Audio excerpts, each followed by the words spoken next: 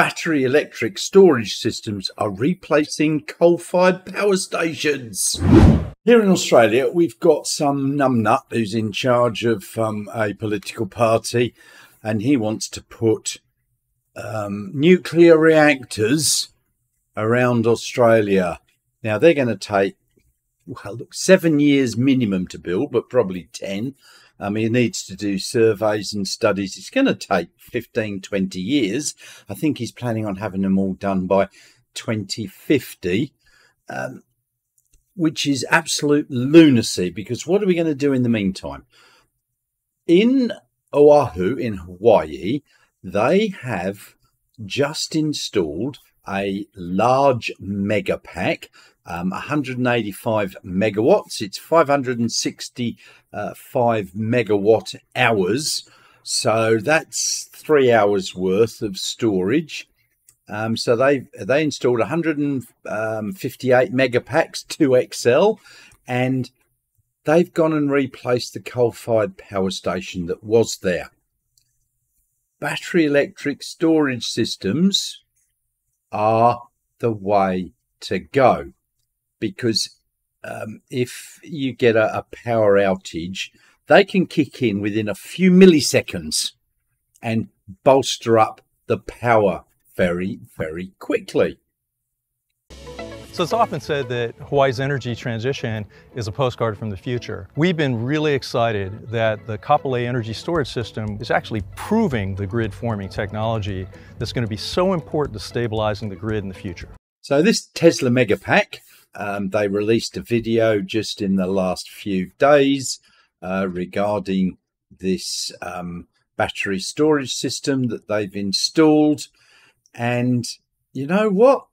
I mean, to me, this is the future. Rather than build more nuclear power plants, which, as I've said before, take years, cost billions of dollars, these Megapacks will only cost millions of dollars and will do the job for the next 20-25 years. And you can keep replenishing them with solar and wind, and even wave if you have it. But that means that it's all just renewable energy. We don't need to start building other power supplies. We've got, well, certainly here in Australia, we've got so much wind and solar power that that's all we need. And building all that out is a lot cheaper than building 1 or 2 nuclear power stations. So why don't we just go around replacing all these coal-fired power stations with Tesla Megapacks, or at least stationary battery storage of some description? That's actually beginning to happen, certainly here in Western Australia as well. And supply the power to these to be charged up from solar and wind. I mean, it just makes sense. It does not make sense to go around building nuclear power stations. Whilst it's renewable, there's waste that comes from those that will need to be stored for the next 10,000 years. To me, it's just sheer lunacy. If you look at what China's doing, they have now got the world's largest amount of solar production. It's just incredible. And they're adding more each year than the whole world is putting in around the rest of the world. I mean, yeah, it's just sense. Let's get the solar and wind going and battery storage systems, and we can solve our power needs.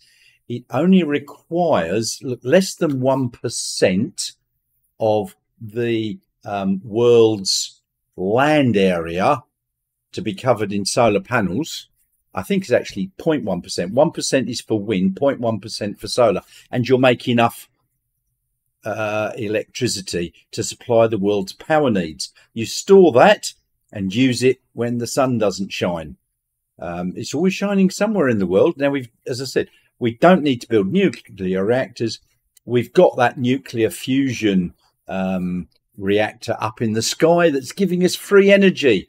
Let's use it. available. So not just energy shifting or reserve capacity, but providing frequency support or voltage support, keeping the grid balanced on a millisecond basis. So what do you think of this new Hawaiian Tesla Megapack replacing a coal-fired power station? Do you think this is a good idea? I mean, I do. Let me know in the comments below, and we'll have a little discussion about it. But while you're down there, like and subscribe and the ding dong. Thanks very much. It really does help the channel. And while you're down there, in the description, there's a link to Ko-fi. If you would like to support me on Ko-fi, either one-off or monthly, that would be really nice. Thank you so much. And I'll see you all very soon.